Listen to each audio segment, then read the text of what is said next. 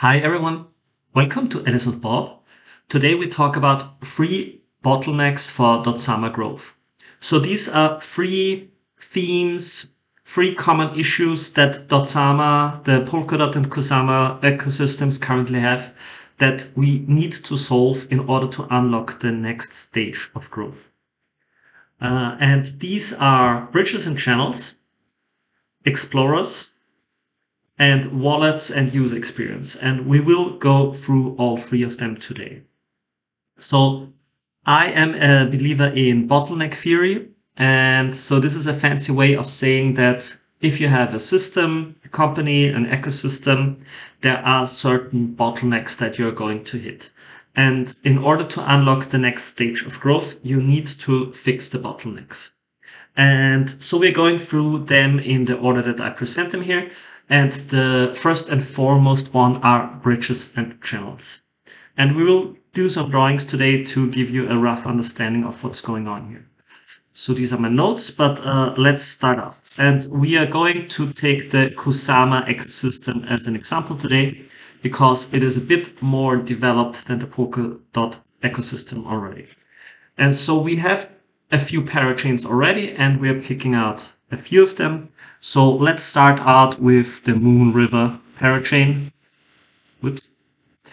So the Moon River parachain, it's an EVM compatible chain, and so it gives us smart contract capabilities. Then we have Karura. We have also, so Karura is a DEX. We have StateMine, which is a common good parachain, so it offers balances. And then we have Bifrost. And I'm picking out those three because they have something very special in common that we're now going to look at, that other parachains don't have. And I'm going to pick a few other first to let you guess a little bit. Okay, let's say we have also Fala here. Fala is like a compute system. And then we have Kilt, its identity. And let's pick Altair, because it's also a DeFi platform. Okay.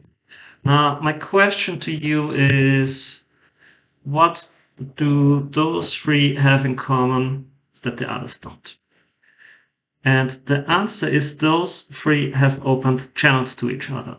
So Moonriver and StateMine have opened a channel to each other, and they can transfer tokens. And the same is true for Moonriver and Karura. No, that's not the case, I think. But we have Karura and Bifrost, we have Karura and StateMine, we have Bifrost and StateMine, and maybe I'm missing some, but these should be the case. And recently we also had the proposal from, I think it was Basilisk. Oops. That's right. So Basilisk also made a proposal to open a connection here to StateMine. Okay, so this is the state of channels. And what does this mean? When we have channels, this means value can flow through the system. And this is very important because only when there is economic activity, there can be additional value generated. Value that is not only existing in the system. So let's take Fala, for example. Fala is this compute, cloud compute, anonymous cloud compute, or decentralized cloud compute platform. And it has value on its own, but it would have much, much more value if it would be connected to other parachains. Please also keep in mind, I'm not aware of everything that's going on. So if they already have plans to connect, or if they're already connecting also, please don't take it against me. But so this is the general idea. The more connections you have, the more economic value you can unlock. Okay, then there is a special situation for Moonriver here, because Moonriver has bridges to the rest of the world. So let's say to the Ethereum ecosystem and so on, because they have smart contract functionality. And so all of the other bridges that are developed in the Ethereum ecosystem and compatible systems can already be tapped. But the state as we have it right now is that these are connected parachains, and then we have a lot of other parachains here, even more, that are not yet connected to all of this. And so when we hear people complain that Dotsama has not yet delivered or it's underpriced or whatever, in my opinion, the main reason is that the original promise of substrate technology is not even showing yet, because the main promise of substrate, so the parachain relay chain concept, is that it is offering interoperability, and we are only at the brink of that. And so the technology that is powering all of those connections, the yellow lines, the channels to each other, this is XCM technology. And so it means cross-consensus messaging. It means that a message, let's say you are doing a trade somewhere on Bifrost, and you want to swap a token, or let's say you want to send it over to Karura. The way that you do this is with cross-consensus messaging. And so XCM is a format developed by Parity and I assume Web3. And it's the message format that should leverage the trust umbrella that Kusama is offering. So Kusama is offering a trust umbrella for the whole ecosystem here, like also all of the other parachains. And so they can trust each other to have this to have the same guarantees on that blocks are correctly produced. And so when XCM is offering is messages and transactions flowing through the system. And so at the moment, XCM is existing at, I think we had a version 0 and we had a version 1. And I think at the moment we are at version 2. And so what I think I have seen Gavin would state is that version number 0 will be obsolete soon, and even version number 1 will be obsolete soon. So they are already going onto an upgrade path to upgrade it to better and better versions. And so this is bleeding edge technology. This is very new, and so we haven't really seen the true effects of this yet. We are seeing these first parachains, they are going first. They are taking the extra effort to already be able to connect, to be first adopters. And I think they will be rewarded by this.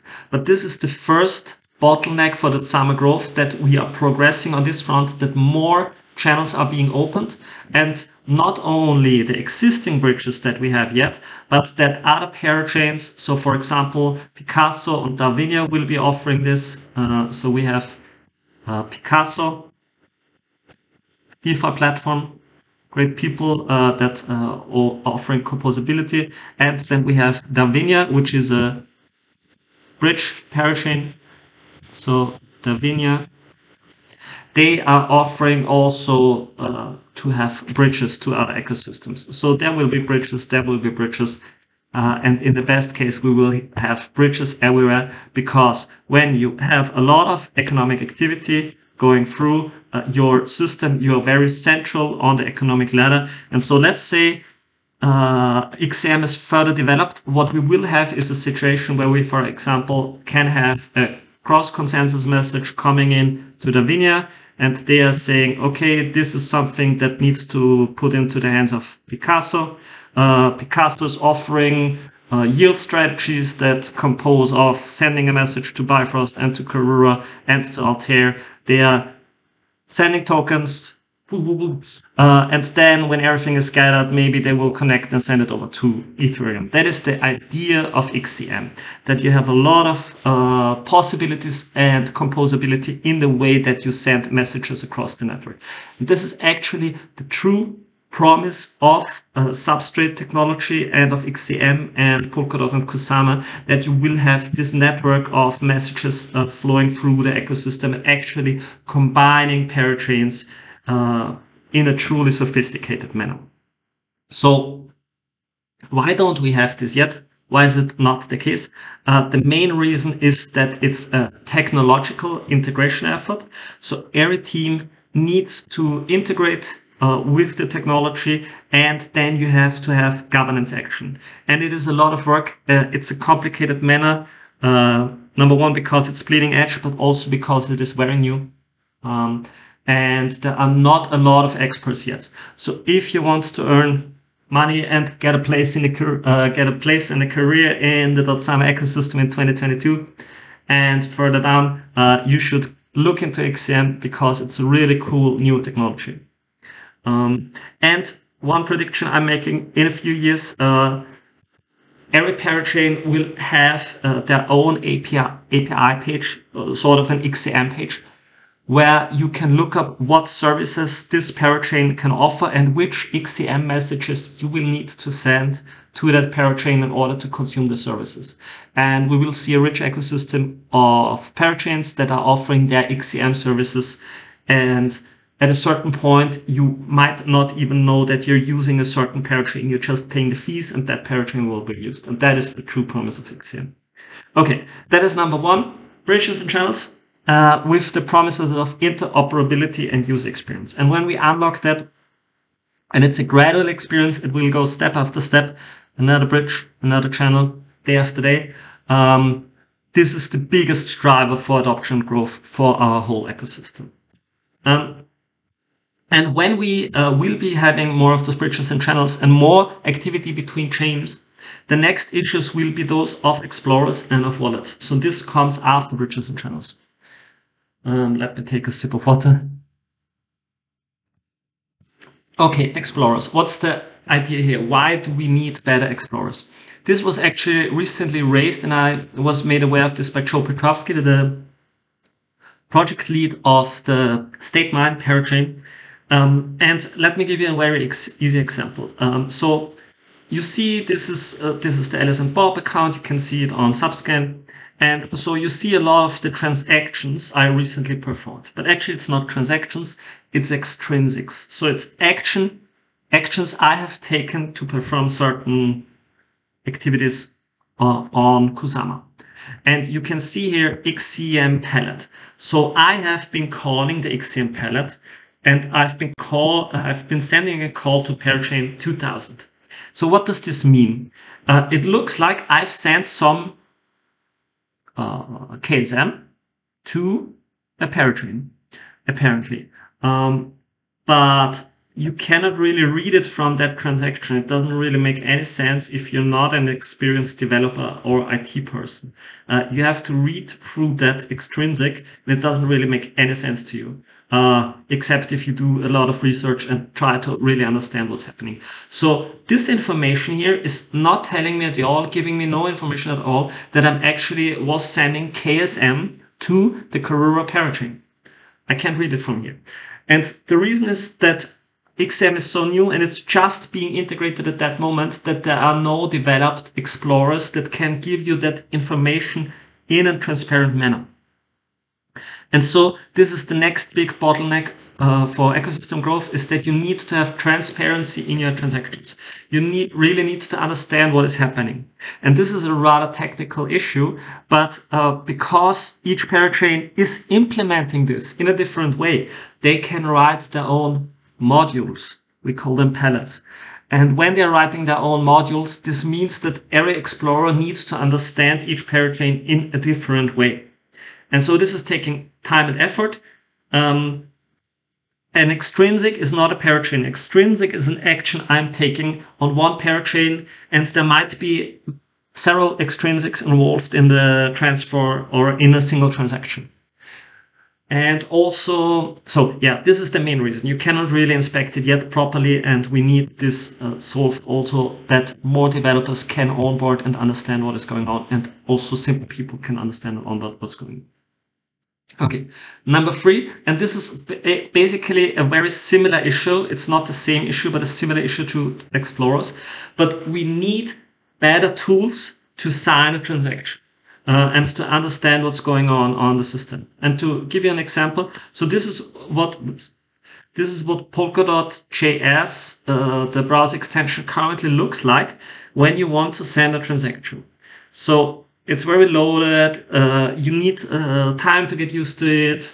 And then if you're unlucky, you don't even have the proper metadata and you cannot even see what's going on. And so you need to get trained to use Polkadot.js. You need to watch training videos to even understand what you have to do. So it's really not very user-friendly. It needs to get better.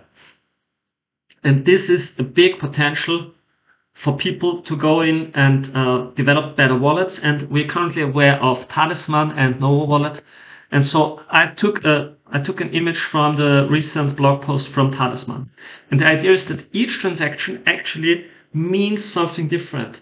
And so it should give you the possibility to understand it from a simple look. You should look at the dialogue that is asking you to sign a transaction, and you should know immediately what it means and if you want to do this or not.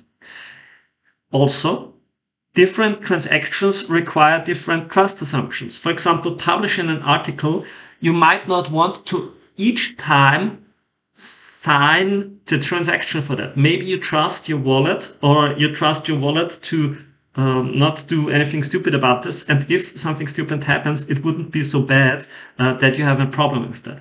So maybe publishing an article requires not so much trust as swapping tokens, which has monetary implications, and so on. So the idea here is to get more user-friendly and over time get a system that allows you to facilitate all of those complexity and put it into more simple terms, because the average user should not be expected to understand all of the complexity that's going on here. Yeah, it's just too complicated to look at it every day. What you want is a simple user interface, a simple transaction that says, do this, and there could be a range of activities behind it that employ 5 different parachains. If it is condensed into a single transaction, into a single activity where most users can deal with, this is the real onboarding mechanism, the real issue that could help us grow the ecosystem. Okay, this was my ramble for today. 3 bottlenecks for the Kusama growth: bridges and channels, explorers, wallets, and UX. And I think if you're looking for an opportunity to improve the ecosystem, or talk about this, or develop something, these are your chances at the moment. That's it for today. Thanks for tuning in. Hit the subscribe button, follow me on Twitter, do the stuff. See you soon.